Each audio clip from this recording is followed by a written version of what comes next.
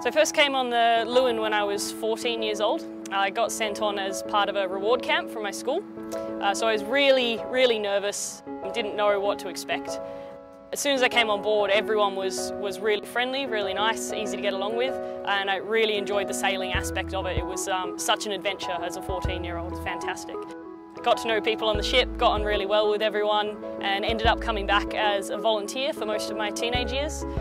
Continuously came back every few months or so and worked my way up through the ranks. So as a bosun's mate, a trainee watch leader, and eventually a watch leader. So I ended up running groups of trainees by myself and working with them and letting them have the same experience that I'd had. It's really important that the ship keeps running. Otherwise, people like me would not have had those opportunities and certainly wouldn't be standing here today. The kids who come on board, all of them walk off with greater, richer life experience, and it's just really important. A lot of kids have their lives turned around through the leadership, teamwork side of things.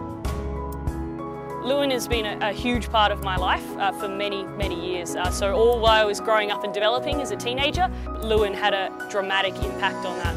When I first came on board, I had no self-confidence, no self-worth or anything like that, and that's all been built up through sailing on the ship. Not just the physical challenges of having to get up in the middle of the night, climb up the rigging, pack sails away, but also through working with the people. So helping develop other people, and other people developed me as well, which is fantastic.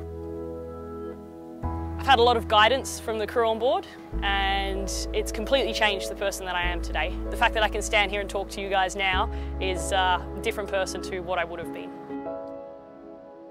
So Leeuwin's been operating for 30 years now, and in that time the sheer number of people who have come through and had it really positively influence their life is fantastic. It's just invaluable to the community what the ship does. Hopefully we can keep going for another 30 years, and I'll certainly be looking forward to being part of that. So, here's to another 30.